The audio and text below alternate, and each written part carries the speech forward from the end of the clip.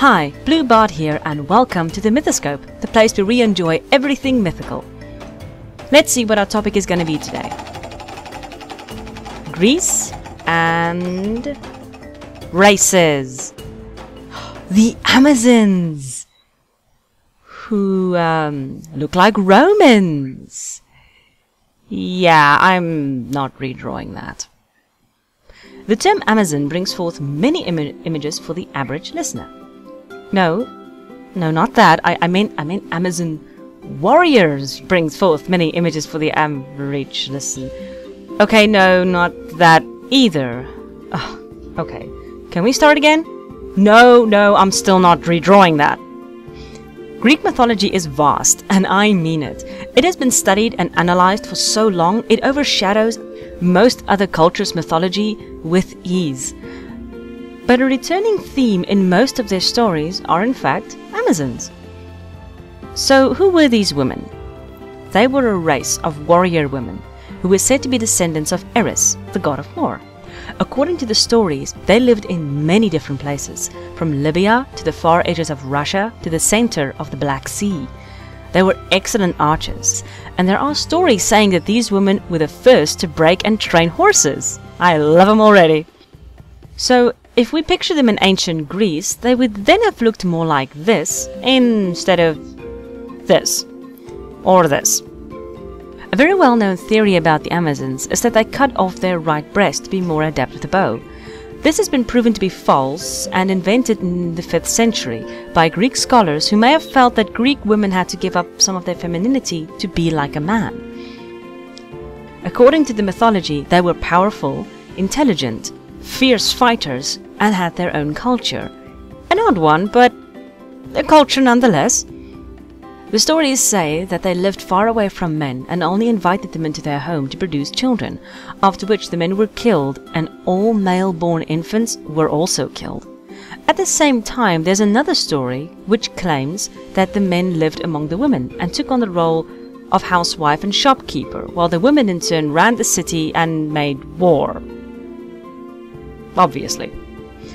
Despite all these facts, historians are generally split over what is true and what is not.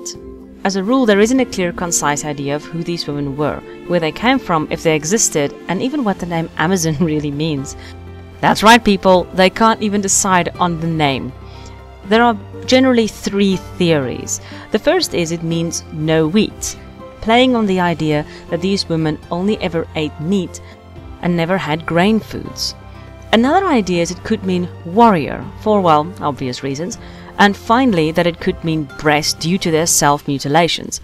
However, this theory has been debunked, so the chances that it means that is very slim. But were these women real?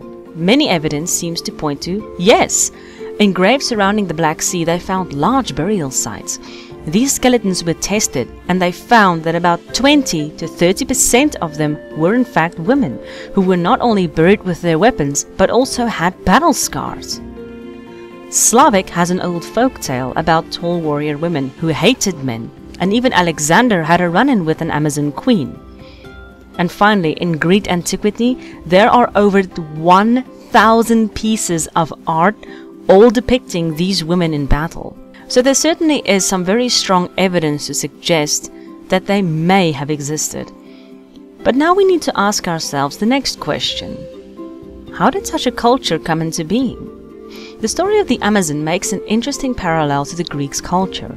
In ancient Greece, women had very few rights and were generally treated as objects. They were only ever considered married when they produced a child for their husband, and only if he decided to keep said child. The boys were usually kept, but the girls were what they called exposed, which meant taking her to the top of the mountain and leaving her there, so the gods could decide her fate. Did women revolt against men? It's possible, but we need to take everything into consideration. In general, these women were pampered and given everything they could desire, and they even had perfume bottles depicting Amazon warriors for personal use. Perhaps the women in Greece were allowed to admire these fighters and even aspire to them? Another theory proclaims that in a single war, most of the men had been murdered, and the women, fending for themselves, took on the mantle of protector. and it just sort of stayed that way. The speculations, of course, are endless, but it still offers a very interesting concept. The Amazons are a perfect opposite representation of what the man's position was in ancient Greece. But they are very prominent in stories, to a point. In most stories where the Amazons are present, they are usually defeated by the hero.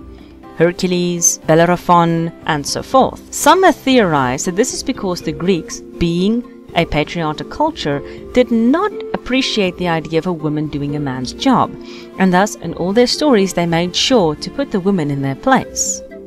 The theories surrounding these femme fatales are endless, and they will be debated for many, many years to come. It's a fascinating subject in itself, and a fun one to discuss. And besides, a race of warrior women riding horses and shooting people with bows, where can you get more epic than that? Thanks for watching, guys.